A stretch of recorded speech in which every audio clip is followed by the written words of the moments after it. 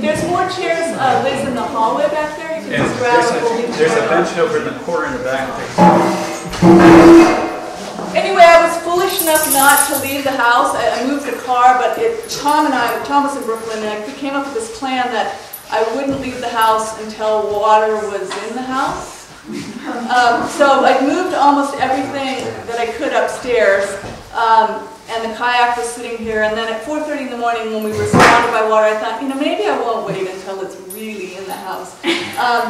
And Tana rode the kayak, but poor Della wouldn't get on the boat, and so she had to swim up to the highway. So she's the hero of the day. And it took close to 4 months, and as you walk around the house, if you're attentive, you'll realize we haven't really even put it back together. Hence the floorboards that are hanging as a piece of art. But in that desperation, I really had some bleak moments, and I think it wasn't schlepping up the mud, and it wasn't the kayak out, and it was the stupid drywall. There's this great tool, but if you're really tired, like 22 inches on this side is down here, and 22 inches on this side is over here, and if you put the knife in here and pull down, and you were supposed to put it in here and pull down, you have a piece that doesn't fit, and that was enough to make me want to get a real 22, and so, I don't know, a couple days after that I got this idea, well, I'm just going to have parties. This isn't a house, this is a place where we get together and we have parties, and then when it washes away in the next flood, well then, okay, find another party house. So, two of the women that were kind of essential in helping me through this are featured writers and artists tonight. And so, and actually I could spend a whole hour naming each of you. Bea and Joan, 3 floods. Diane and Doug were here when I was considered this the mold palace. The cabinet that used to be under there had been left for a week too long, and it was a nightmare. And I could just go down almost all of you who at some point helped in the process. And then the idea of this event helped in the next 3 months. So thank you for being here. I'm going to start with the poem that I wrote that was one of the first of the 20,000 flood poems I've written. And the reason it's not because it's the best. It was written using stories that people told me in the first 3 months, 3 weeks. So some of you, like Martin, there's an image in there that I stole from you, and Diane, there's one I stole from you, and a story I stole from Belle. And Tom's father died in the process of that, and so there's a story.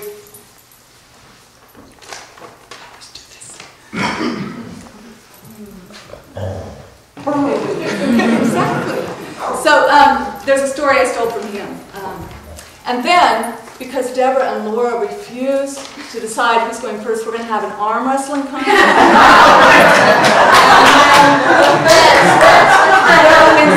Or would you prefer it be a leg wrestling contest? Leg wrestling.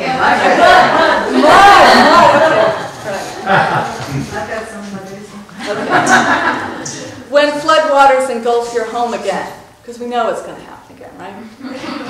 When floodwaters engulf your home again, turn to face your other fears, tiptoe barefoot, butcher knife in hand toward the bush with the copperhead, volunteer to ride in the back seat, butt up against a burlap sack of rattlers, give your ear to your friend's horror, the hurricane that wet a tornado, century oaks crushing an already rusted Impala, the babies in the bathtub under a mattress, or that shorter story, intruder murders mother's mother, mold a mercy compared to that cleanup.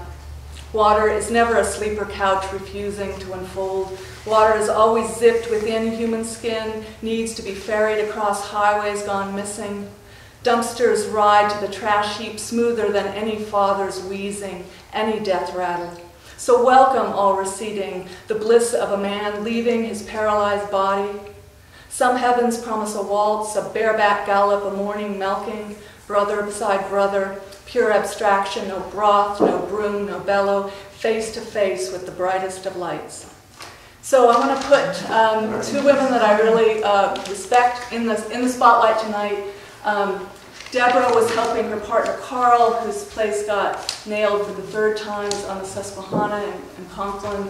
The whole block, like a dumpster full of trash. I mean, I needed to talk to someone who understood that mud, that silt that you'd find in the toaster and the basket of the ski poles, and just like go into this rage. And she was completing her doctoral exam. She's like cleaning up mud and then going home and writing her doctoral exam. I was just like astounded.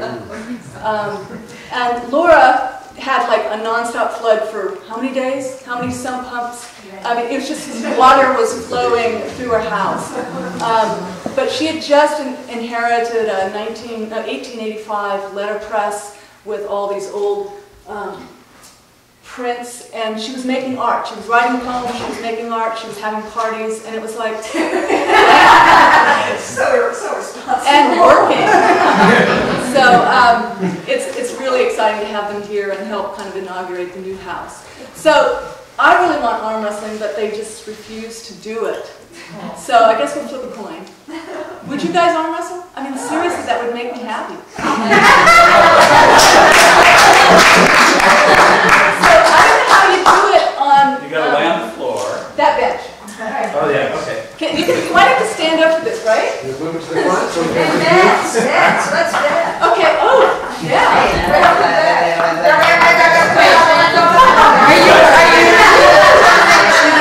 Oh, yeah. Who wins those first? Oh, God. I'm going to win that. The winner gets to choose. choose. Okay, so the winner has to choose. Very good. Tana's going to be Okay, do you know the rules? What are the rules? You gotta keep your elbows on the table. That's the rule. And no No spinning. no 1, bending your wrist. No laughing. 2, 3.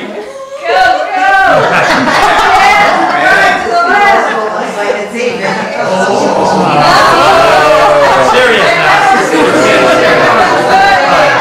$2 on it. Oh.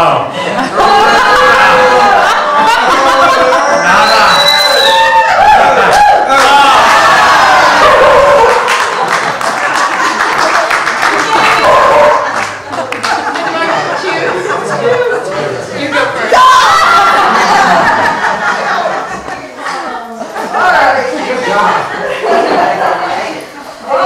A lot of you have heard Laura read before.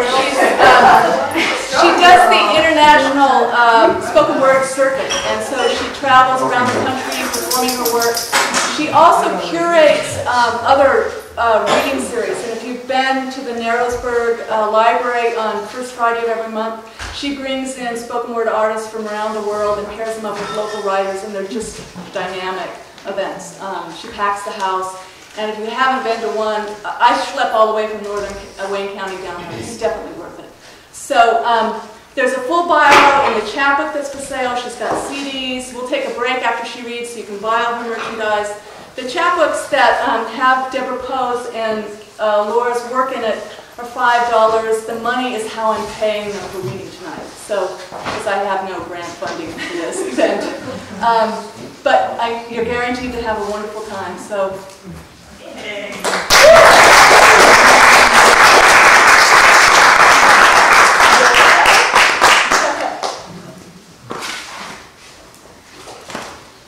Listen, brother. Today I'm a story in the foyer of this house where no one has a fault without finding one.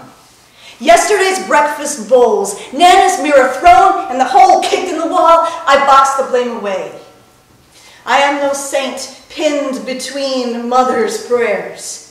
I leave the dry body of God tacked above her bedroom door. Today, I steal vespers from my saxophone, loud in hollyhocks and in crowded parks and on the backs of trucks with road-dusted cuffs. Accompany me, brother, through the alleys to the bars where the fighters fight and the drinkers drink, where night is a bare bulb and I can see your face as a man. I am no girl today, braided and hidden in high grass. As Dad kicked your ass, I collected your broken grace. The blue wings he